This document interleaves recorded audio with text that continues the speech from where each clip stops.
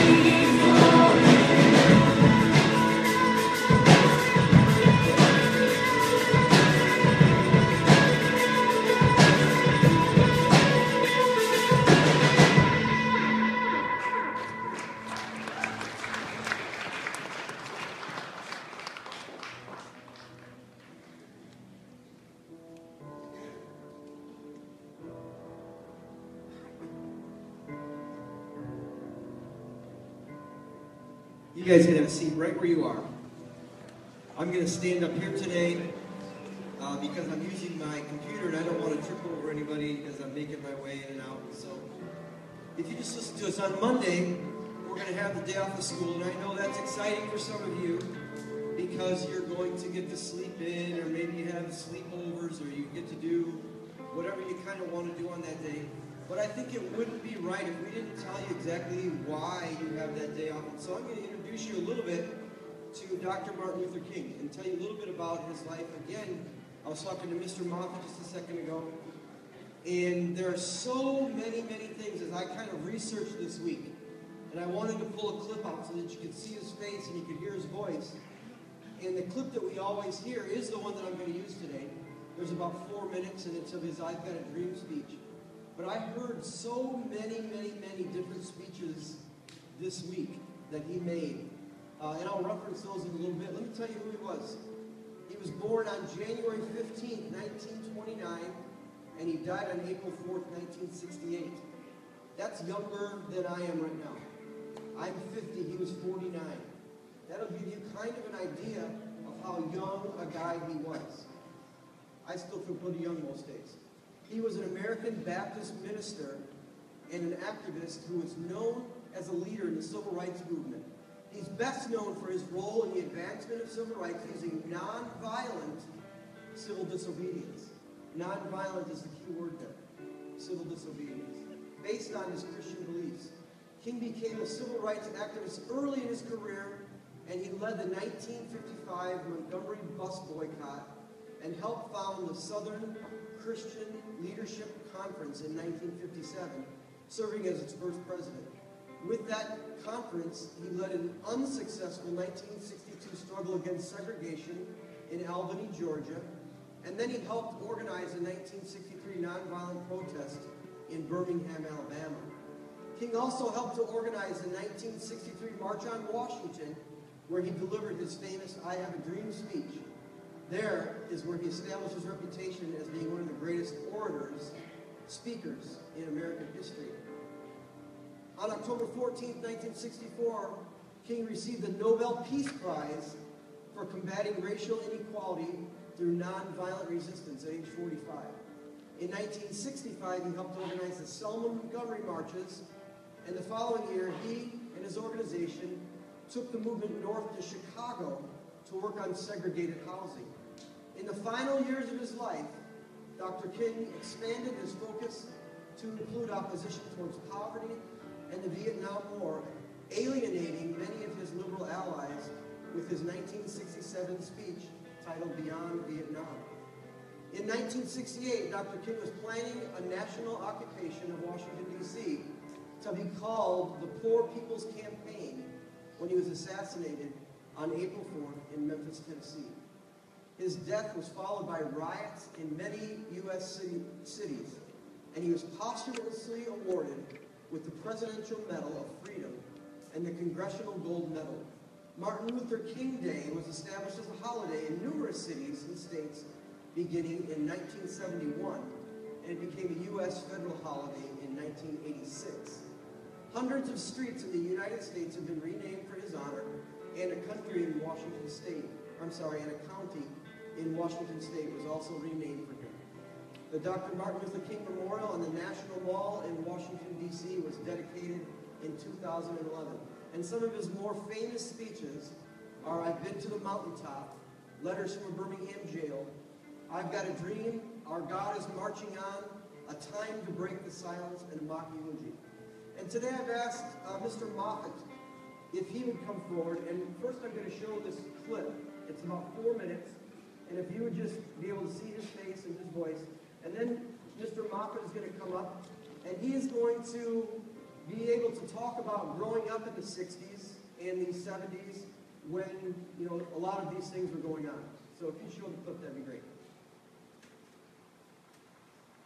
So even though we face the difficulties of today and tomorrow, I still have a dream. It is a dream.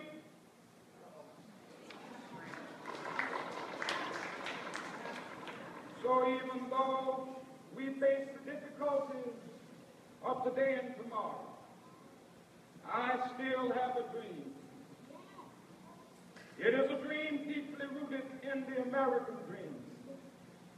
I have a dream that one day this nation will rise up, live out the true meaning of its creed. We hold these truths to be self-evident, that all men are created equal.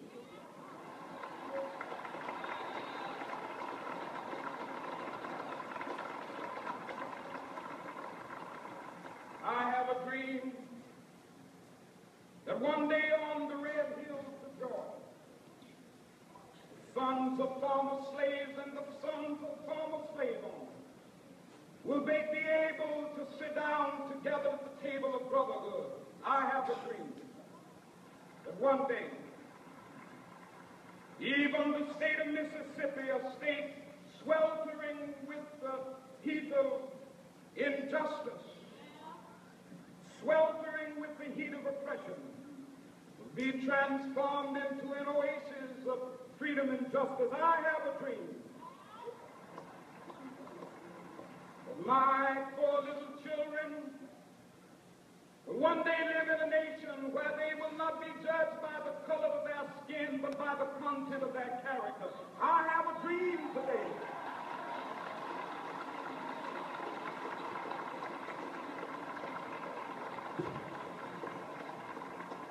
I have a dream that one day, down in Alabama, with its vicious racists, with its governor having his lips dripping with the words of interposition and nullification, one day right there in Alabama, little black boys and black girls will be able to join hands with little white boys and white girls as sisters and brothers. I have a dream today.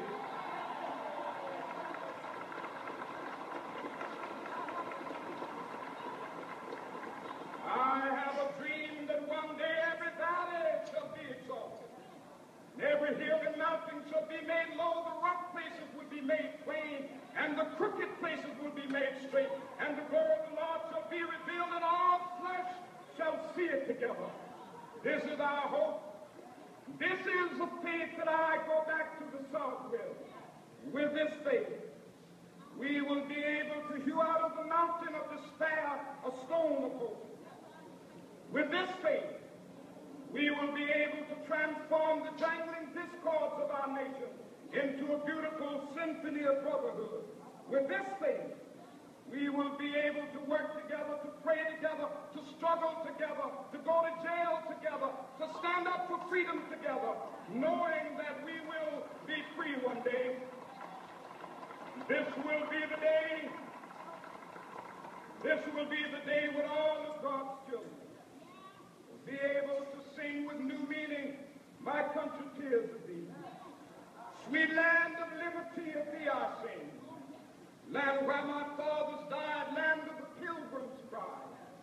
From every mountainside, let freedom ring, and if America is to be a great nation, this must become true. And so let freedom ring from the prodigious hilltops of New Hampshire.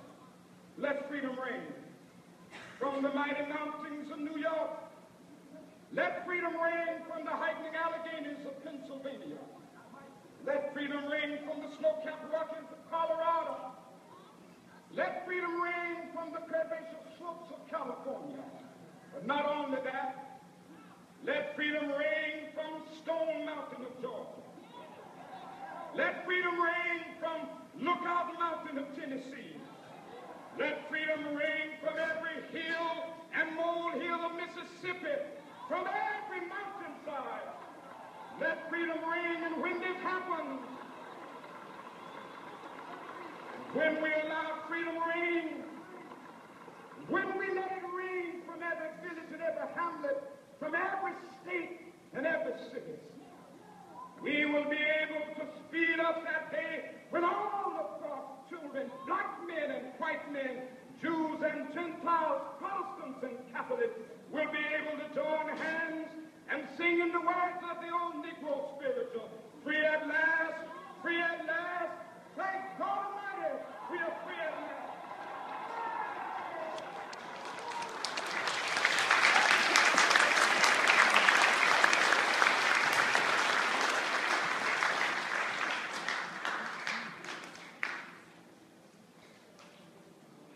It is a humbling experience following something like that.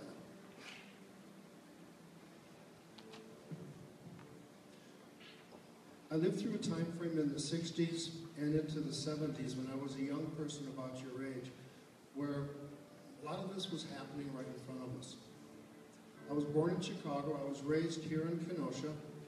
Kenosha was a factory town. Kenosha was a middle-class town. Kenosha was a northern town.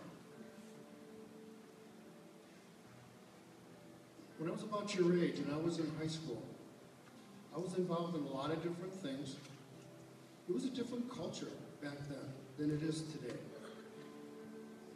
I didn't pay much attention to the news because I was too busy.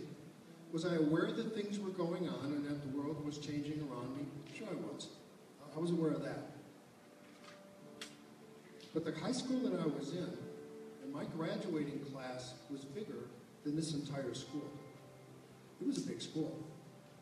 Was it a mixed school? It was. Did I have white kids and black kids in my classes? I did. Did I play football with white kids and black kids? I did. Was I on the track team with those guys? I was. I would not say that my father was a particularly great father, but he did teach me one thing.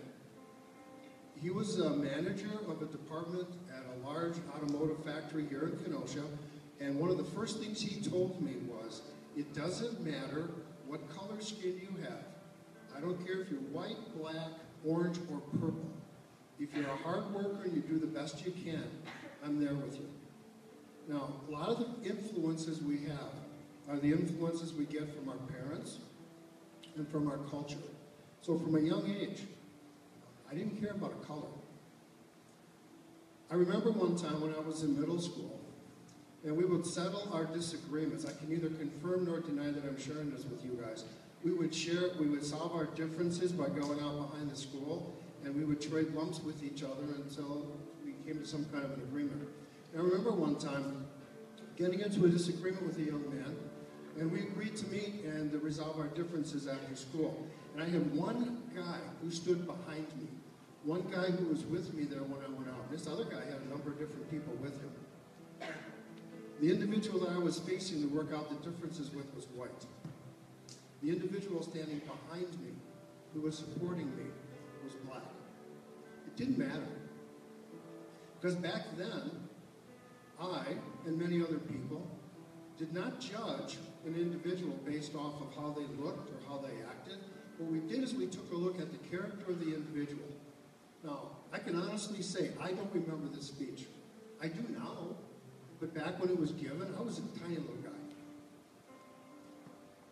You can approach people in multiple different ways. Do you judge them before you know them? Or do you take the time to get behind the skin and figure out what's there? And like that person or dislike that person for who they are? Dr. King talked about a dream where individuals are not judged based off of the color of their skin, but the content of their character.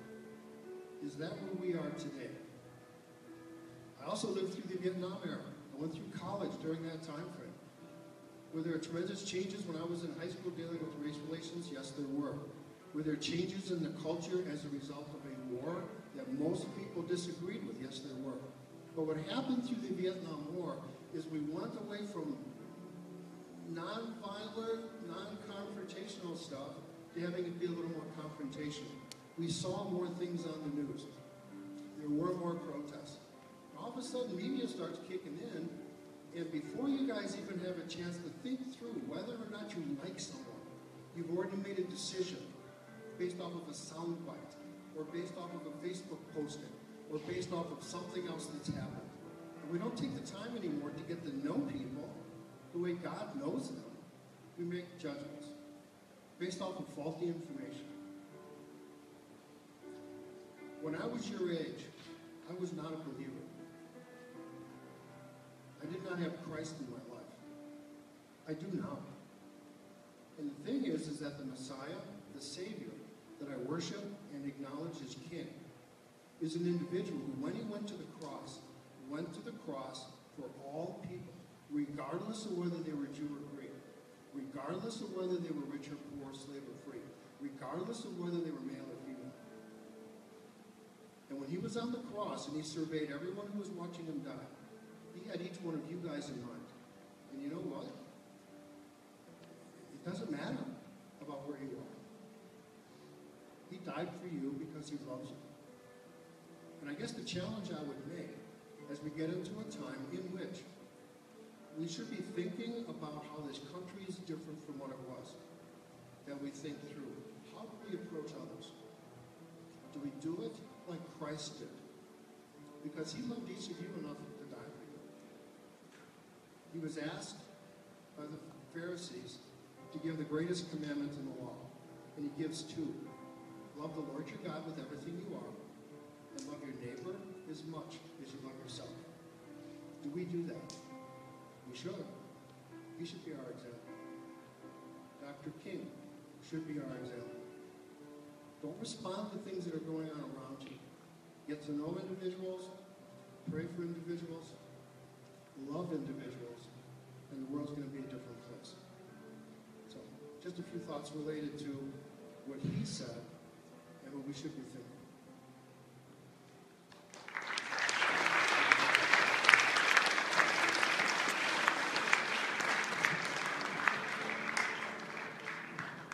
Okay, we're going to continue with some more worship songs, so if you could stand up.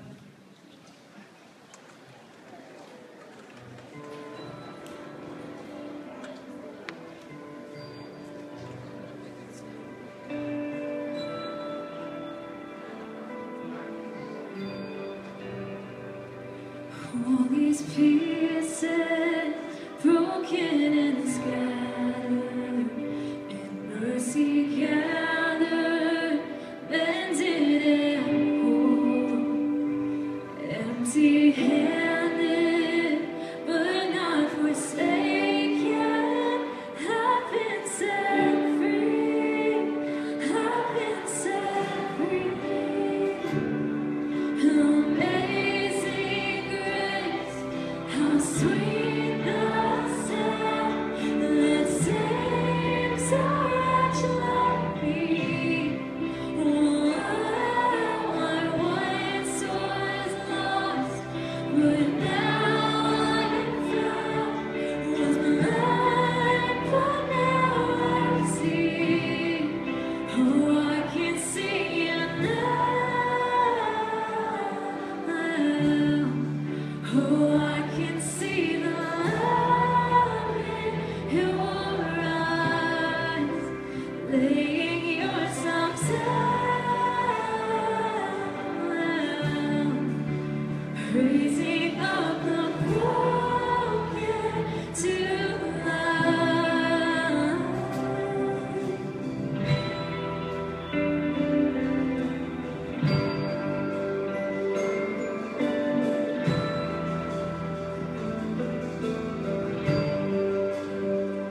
You take our failure, you take our weakness, you set your treasure in jars of clay. So take this heart, Lord, I'll be your vessel, the world to see your love in me. Amazing grace, how sweet the sound that saves a wretch like me.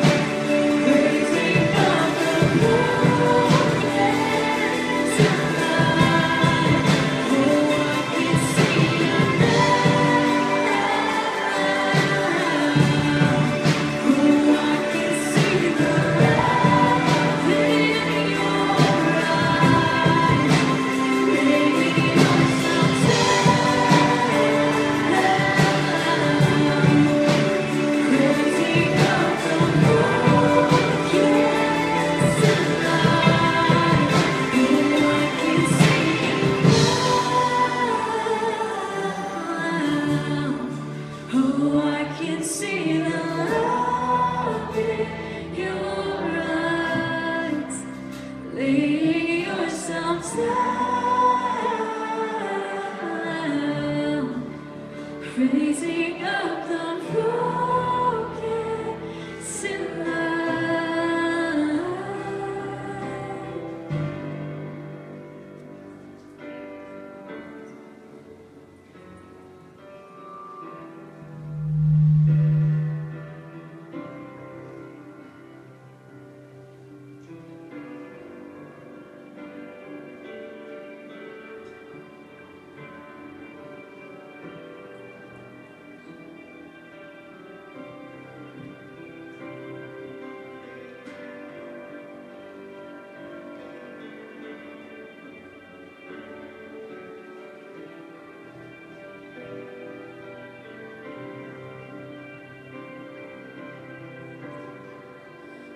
Moon and stars they light, the morning sun was dark.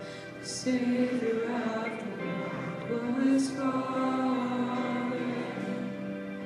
His body on the cross, His blood poured out for us. The weight of every curse upon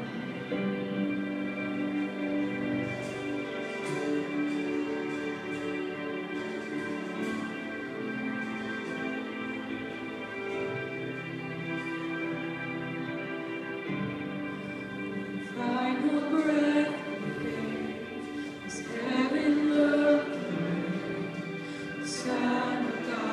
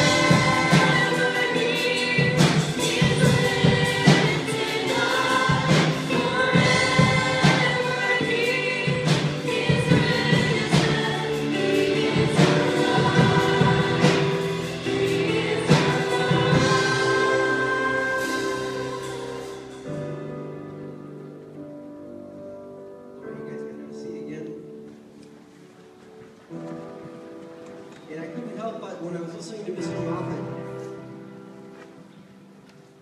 think about Dr. Martin Luther King, and if he was able to, this doesn't happen, but except for Jesus, but if he was able to rise again from his grave, and he was able to look at our country now, I think he would be shocked at some things. One, he would be shocked that in 2008 we elected a black man as president. I think that would have surprised him from his death in 1968 to where we were in 2008. But if we think for 1 second that his dream has been realized, we're wrong in that as well. I don't want this to become a political speech, but Mr. Moffat said when he was your age, he didn't watch the news very much. And I don't know how much you guys watch the news, but there's still all kinds of issues in our country when it comes to the color of people's skin and the way that people think about that. And whether that be people of Muslim descent, whether that be people of Mexican descent, whether that be people that are black, even sometimes reverse racism, that all white people think a certain way. That we've got a long way to go. And I keep telling the seniors, and this is my kind of last message on this for the day, but I keep telling the seniors, if we could just be nice. If that could be our motto, be nice. If something isn't nice, then don't say it. If something isn't nice, then don't like it on Facebook. If something isn't nice, then don't post it on Instagram. Be nice. Love Jesus and be nice. Some of this could be taken care of. Later on this week, on the 20th, next Friday, we will transition from one president to another president. And that's a big deal. That's a huge deal. And there's been a lot of unrest with that situation as well. And we've talked about that a little bit here in chapel. And there's been a lot of that as well. And we've got a lot of major things that are going to happen in our country that are going to affect you guys as young people and people that are going to grow up in the next several years, as much as they're going to affect me, a guy getting old.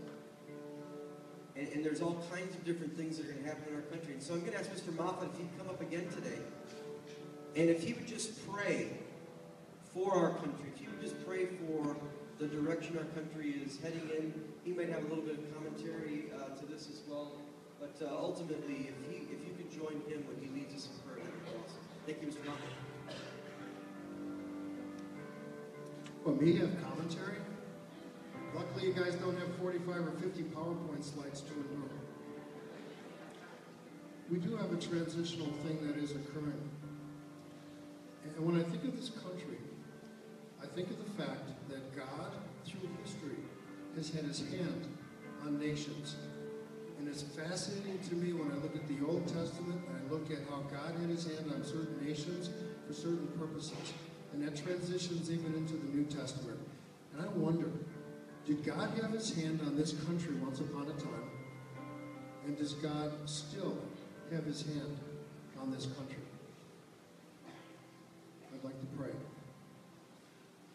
Again, Lord, as we look at the changes that are going to be occurring, I would pray, Lord, that your hand is still upon this nation, because it is still a great nation. It is a light to the rest of the world. I would pray, Lord, that as transitions occur, as agencies change, as directions maybe change, that again, we as believers keep our nation in prayer, keep our leaders in prayer, outgoing leaders, incoming leaders. And we pray not that they do things a certain way, but that your hand is on them and that they receive your Son as Savior. And that's the most important need we all have. I would pray, Lord, that some of the divisiveness that we have within our country could be healed. I would pray, Lord, that as we think through the timing of Martin Luther King's birthday and the celebration of what he believed, and the installation of a new government, that we realize people still have dreams. We pray, Lord, for the best for our nation and for the individuals in this nation, that each individual can enjoy the freedoms that Dr. King talked about, and the freedoms that our country was founded on. And we use our opportunities to honor you and to better the kingdom. I pray, Lord, for revival in this nation. I pray, Lord, that we would turn our backs away from some of the things that have happened, some of the things that have distracted us from our purpose for being here. Revivals start often with the young. Revivals start often in small ways. But they can just spread like a fire and change everything. I would pray, Lord, for revival for this nation. And I would pray, Lord, for revival in the school. I would pray for attitudes to be changed. I would pray, Lord, that as we look forward into the future, we see what we can do to mentor the younger believers and younger individuals in the school.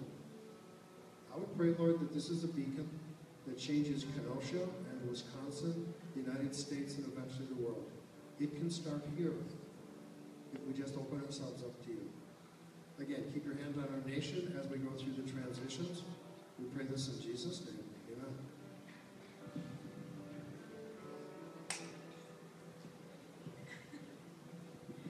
Okay, if you guys could stand up one more time, we're going to sing one last worship song together. And then Mr. Tennyson will come back and dismiss.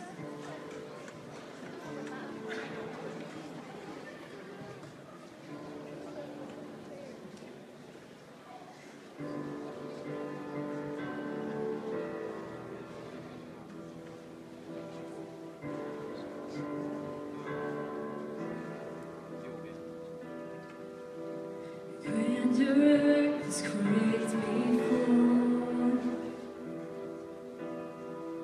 moved by the sound of his voice. Seas that are shaking and stirred can be calmed and broken from honoring God. Through it all, my eyes are on you. And through it all, it is well. And through it all, my eyes are on you. And it is well with me.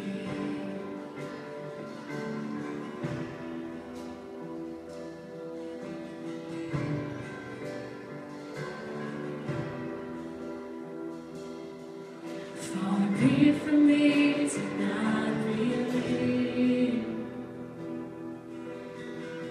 even when my eyes can't see. In this mountain that's in front of me, we'll be thrown into the midst of the sea. And through it all, my eyes are on you. And through it all, it is well. And through it all, my eyes are on you. It is well. It is well.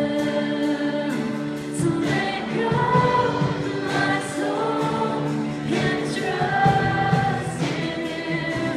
The ways in which still know His name.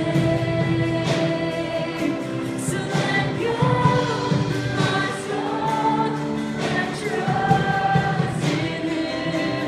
The ways in which still know His name. So let go my soul and trust in Him. The ways in which still know His name. The ways in which still know His name.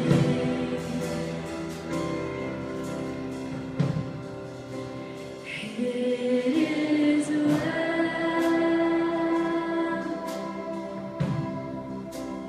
with my soul. It is well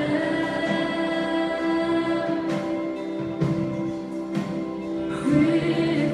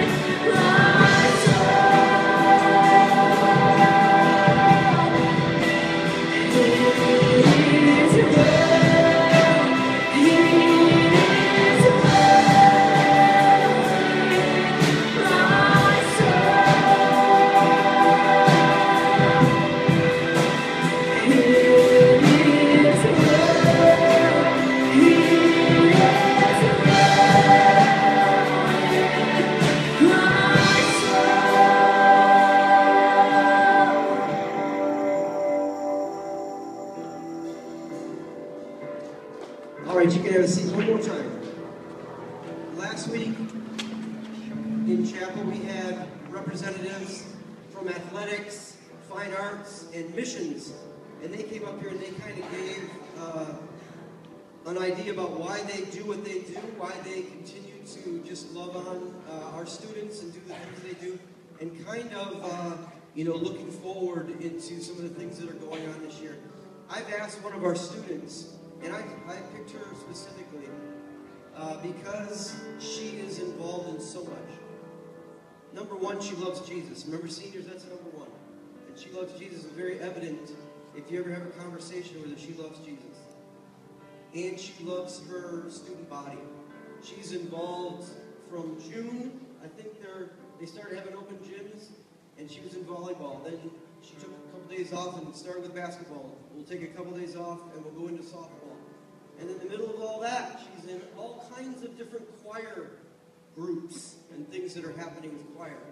And then on top of that, she's planning on the executive team with all the executives, planning all of your different activities that are happening throughout the year.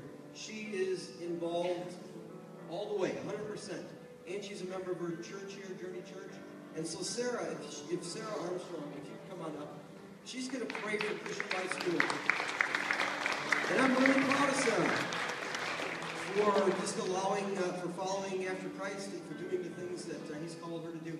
And so Sarah's just going to be kind of praying for the direction of school heading forward. We're going to be doing things like whenever we send athletic teams out in January weather, in February weather, we probably send out 100 or more students every week on buses. We need safety. We're going to send 120 some kids to California. All told, we're going to send, I don't know how many, to Mexico and then South Africa and Romania. We're going to send kids everywhere. And then just the day-to-day of the things that you guys do on a day-to-day basis, attending classes, attending chapel, and doing the things that you do. I just would like Sarah to pray for you guys and us as a school. Dear Heavenly Father, God, I just thank you for this school and what a great place it is where we get to be just involved with all the things and the talents and show those off with the abilities that you have given us. I just pray for the fine arts department, God, with the drama department that are trying to get ready for a musical in the spring, and for the choir, band, and orchestra who are preparing rigorously right now, God, just to go to California and compete and hopefully glorify you and let everyone around who comes and watches us perform just be able to see you. I pray for the missions teams that are going out for Mexico in the spring and for Romania and South Africa during the summer, that you just allow us all to be able to reach the funds that we need and just be able to bring down and bless those kids with all the things that they require and need from us. And I just pray that we are evident and that they get to see you in all the things that we do, and we get to share your word, and we get to do it successfully and turn some kids to your kingdom and just add to that. And I just pray that you just bless all those teams and bless all the things that we will be doing throughout, whether we're in Romania, South Africa, or Mexico, that you just bless our ministry and bless the children that we will be able to bless, and that we can see not only a change in them, but also a change in us.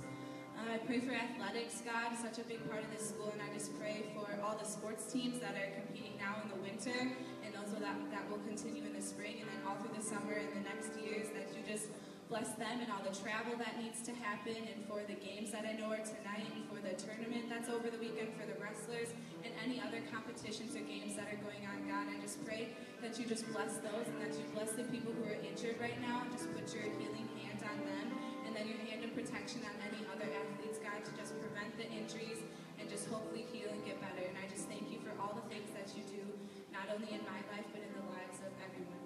In Jesus' name, amen. And I'd like to close with some prayer. Something that's on my heart. I get to work with you guys every day, and one of the things that, you know, I get to do is come in and communicate with parents, communicate with you guys as students, communicate with my teachers. And, you know, I love that. That's one of my favorite parts of what I get to do on a daily basis. That's why I push the garbage can around. Not because I like collecting garbage, but because I like stopping at your table and talking and seeing what's happening and going on with you guys, teaching a little bit and having a good time. But one of the things that is a huge burden to me is the phone calls that I get, the email that I get, the personal face-to-face conversations that I get with our families that are just going through tremendous trials.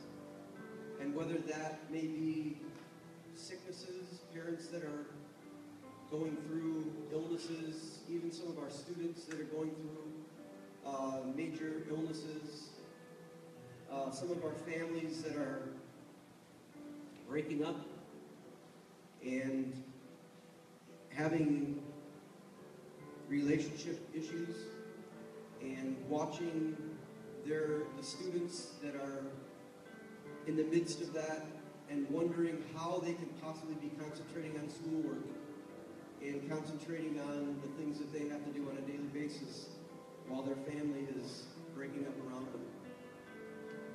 And I just want to pray for that. I just want to pray for you guys today, specifically, for those of you that are having family issues. Sometimes it's financial issues, sometimes it's, you know, just all a wide variety of things. And I just want to pray for you guys today before we head out and head back to third hour. So if you could join me, let's pray. Heavenly Father, I love these students and the families that are represented among these students, Lord Jesus. And Lord, I just pray right now, as we're here in chapel today, Lord Jesus, I pray for those families that are hurting. And they may be hurting for a variety of different reasons, Lord. You know exactly what those situations are. Whether they're financial, Lord, we just pray that you meet their needs, Lord, that jobs are out there, that you know, things that they're waiting on will happen, and that the financial situation that these folks are struggling with will just turn around, even miraculously in some cases, Lord Jesus. And Lord, I pray for those that are sick and ill, and some that are just even trying to figure out what in the world's going on with their body. Students that we have that are represented here at our school. And I think Cam even getting hurt last night and then coming out here and leading worship today. And Lord, I pray that you'll touch his body. And there are others, and I'm not going to name their names. Those things are private.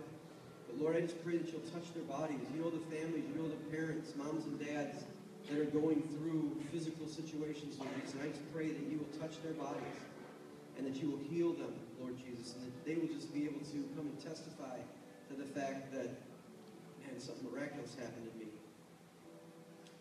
And Lord, I pray for all the families that are having issues staying together, those families that are breaking up, that are having divorces, that are having even, you know, just crazy things happening in their families, Lord. I just pray that you'll heal those situations as well. Lord, you know exactly what is on my mind and exactly what I'm talking about. And Lord, I just pray that you'll heal those situations. There is nothing that has happened that you're not capable of fixing in a heartbeat. And changing minds and changing directions and changing hearts, Lord Jesus. We just know that you can do that. And I just pray, Lord, that you will protect our students And Lord, that you will help them to understand, that they need to pray as well. And that they need to just join with those that pray every day, Lord Jesus, and just continue to pray for each other as we go out. Lord, I just thank you for this chapel time, and I just pray that you'll bless the rest of this day. In your name, amen. Head on to the third hour, guys.